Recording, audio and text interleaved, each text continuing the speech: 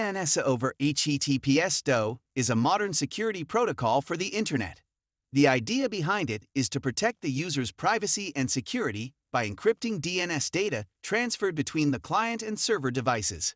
This excludes man-in-the-middle attacks, since DoH is using HTTPS. This requires a DoH-supported server to resolve encrypted DNS queries coming from users. This tutorial will show you various methods of how to enable DoH in Windows 11. Open the Settings app by pressing the Win+I keys. Open the Network and Internet page. Click on the Properties button on the right. On the next page, click the Edit button under DNS Server Assignment. Select Manual from the drop-down list at the top of the page. Specify the DNS server addresses that support DoH using the reference note in the description. Select Encrypted Only DNS over HTTPS from the Preferred DNS Encryption and Alternate DNS Encryption drop-down menus. If your connection supports IPv6, repeat the previous steps for its configuration.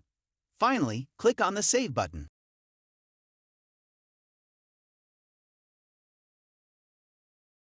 Turn on DNS over HTTPS in the registry.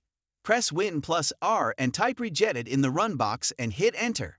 In Registry Editor, navigate to the following path: HKE_local_machine/system/ current control set /services/ /denscotch/ parameters.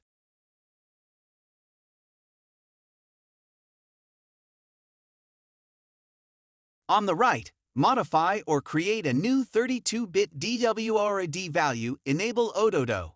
Set its value to 2. Restart Windows 11. This will activate DNS over HTTPS, so Windows will start sending and receiving DNS traffic through secure encrypted servers. However, you need to specify the proper DNS server address. Again, use one servers listed in the description of the video. That's it. If you like the video, give it a thumbs up and don't forget to subscribe.